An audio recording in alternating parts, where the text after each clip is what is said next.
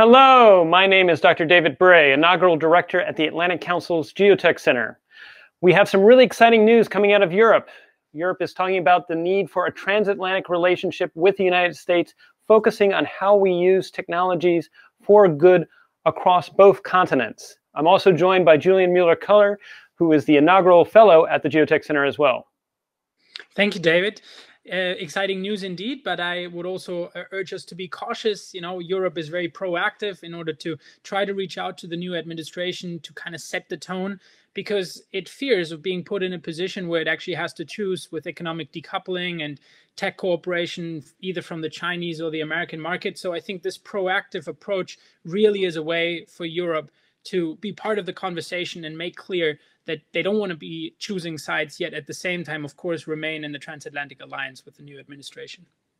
And what's fascinating, Julian, is that this is coming on the heels of the last decade being actually what seemed to be increasing tension between Europe and the United States when it came to, say, privacy, data, how the data was being used, was it being used for surveillance or not, general data protection regulation. So it seems to be an opportunity to work together. And I hear what you're saying also about, that this might be so that they're not told that they need to decouple.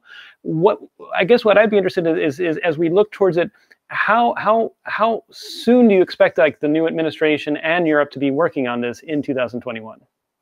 Well, I think I would advise the new administration to pick it up really fast and kind of rebuild those alliances that have been existent for so long in order to leverage the strength of the transatlantic alliance.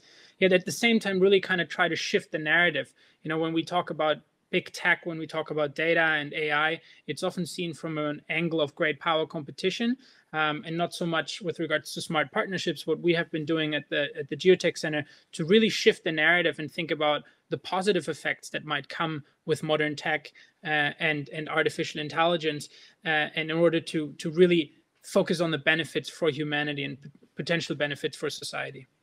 Agree with you wholeheartedly, and I know we've been advocating the need for smart partnership series across multiple countries, also thinking about how we can do data that's more inclusive with people, more participatory, like data trust and things such as that. I think the other thing that's going to remain to be seen is how does U.S. government respond with organizing itself? Does state take the lead on this? Is it more an Office of Management and Budget? So it'll be interesting to see how does the U.S. respond in terms of organizing, building this sort of transatlantic approach to technology. So with that, I want to thank everyone for joining us for this episode of Fast Thinking. Be bold, be brave, and be benevolent for the future ahead. I'll see you in the next one.